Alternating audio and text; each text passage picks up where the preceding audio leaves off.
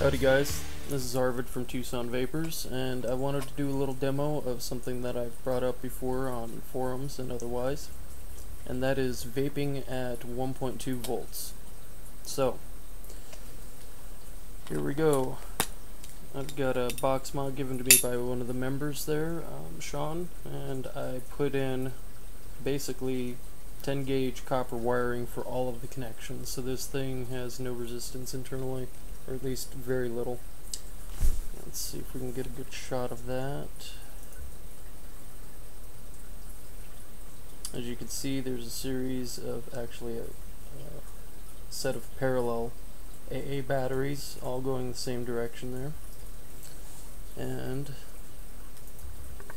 we're going to see how 1.2 volts vapes.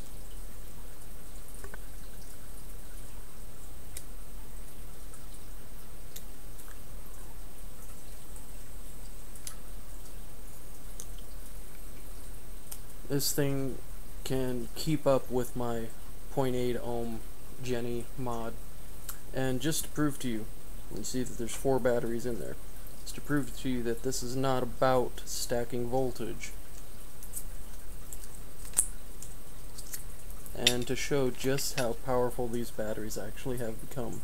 These are Duracell Stay Charge, they're from Japan, and they are rebranded Eneloop batteries. A single AA battery in there now.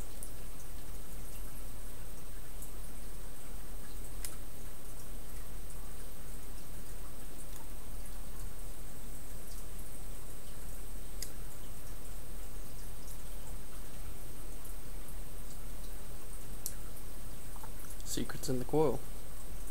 Basically, you're shooting for a coil that is around 0.1 ohms. See if we can get a good shot of this guy. This is a 20 gauge coil, 2 reps on an AGI, and that's excess 1/8 silica sleeving. Now, single battery does have at max a 10 amp limit on it, which means that you're talking somewhere, with it being 1.2 volts plus taking a little voltage dip from the fact that it's powering a pretty greedy coil, a single battery may not be the biggest vape possible. It does well, but with even a second one, you're up to full capacity. This thing has more than enough power to give it that. So ideally this would be probably a 2 AA box. This is just going to make it last longer. These AA's hold very close to the capacity energy wise as a 14500, so they're going to end up delivering time wise about what you'd expect from a 14500. Not the longest thing in the world, but not bad. And with 4 of them stacked in, this is doing very well. It's 4 of them for a day. I charge them overnight.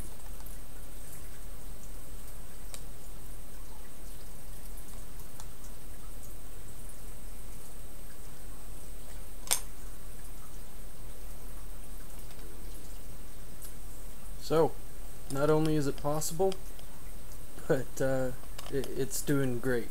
These are batteries that I picked up, some of them at Fry's, some of them online, some of them in a Walgreens. You can get them absolutely anywhere.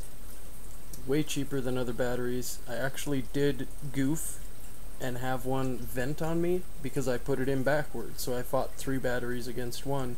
It vented some, but it's actually still functional afterwards. It barely even got hot. I had it in my hand immediately afterwards.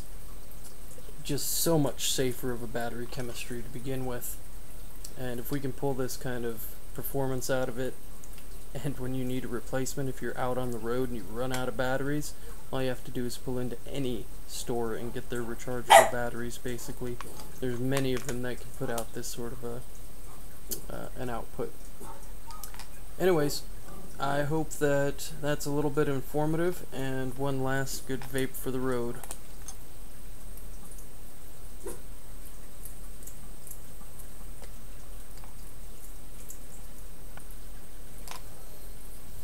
Enjoy. Vape on. Get tired.